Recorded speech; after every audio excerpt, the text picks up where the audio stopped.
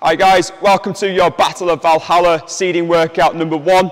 The format is going to be 3 minutes on, 1 minute rest. We're going to do a total of 4 rounds. Within your 3 minutes of work, we're going to be cycling through 3 movements. We're going to do each for max reps per minute. The scoring for this workout will be your total number of reps across the 4 rounds.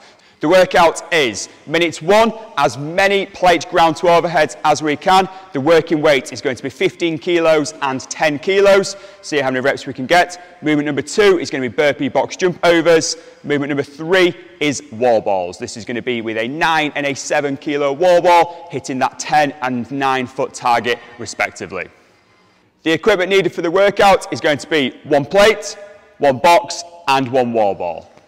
Onto our movement standards, we will start with our plates ground to overhead. So the standards we are looking for, the plate will start on the ground. We're going to hit full extension overhead. Make sure we're standing nice and tall. We'll demonstrate. So a nice hinge at the hips. Plate starts on the ground, finishes full extension overhead and returns back to the ground.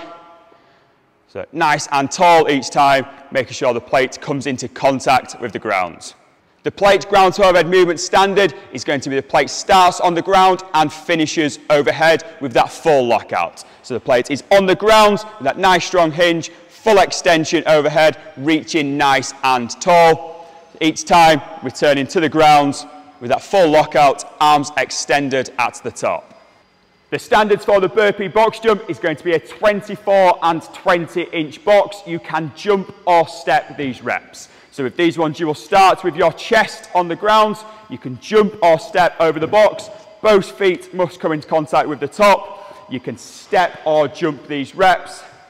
Our third movement is our wall balls. So the standards for these are a 9 and a 7 kilo wall ball with a 10 and 9 foot target. For these, we're going to break parallel at the bottom, making sure we clear the target at the top, making sure that hips break that parallel each time. Our first seeding workout is going to be completed on Monday the 14th. This will be in both the move and the train classes. You will submit your scores via Beyond the Whiteboard. You have 2 weeks to submit these scores. If you can't make it to the class on Monday, you can book a slot and complete it in your own time before the deadline, which is 2 weeks. It's just 28th of June. Guys, good luck with these workouts. Any questions? Fire them over.